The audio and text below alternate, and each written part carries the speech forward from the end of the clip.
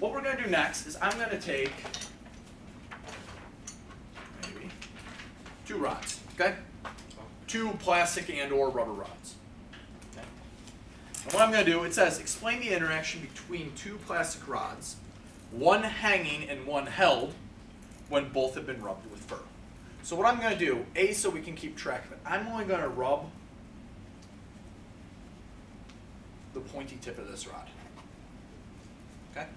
And I'm going to hang it. This is a nice little hanger. I'm going to hang it there. So, what is the charge over here? Negative. Negative. I'm going to take this and I'm going to rub it. Let's charge this rod now. Negative. And when I bring them close, and watch this, I can even put the brakes on and Demon. Magic. okay, there you go. Physics is magic. Oh, they get better. Hold your applause. Wait, hold your applause until next one, because next one kind of. Okay. So it says, explain the interaction between 2 plastic rods when one has been rubbed with fur. So, both of it. Does it say? Yes. When both of it, I'm like, that doesn't make sense. So, the idea here, this is a one-picture drawing.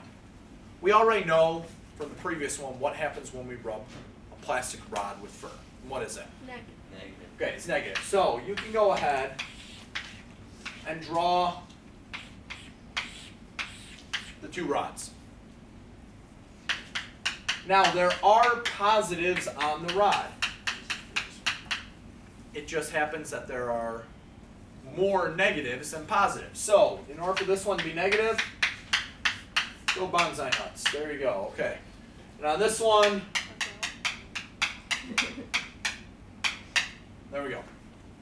So we can say this one is net negative, and this is net negative. And what happened? They repel. Okay, they repelled. So what we're going to do, we're going to draw some action arrows, and up there, we're going to say they repelled. Now, I guess we kind of gave this one away, but what was the charge on the plastic? Negative, and why? This one we already knew by definition was negative, other than the fact that we rubbed it with fur. This one was negative, and what did this do? It repelled. What was our rule about repelling? They're the same as Like things repel, so if this repels this, I know they have to be the same. I almost messed it up. They have to be the same. So repel, repel, negative, negative. Good?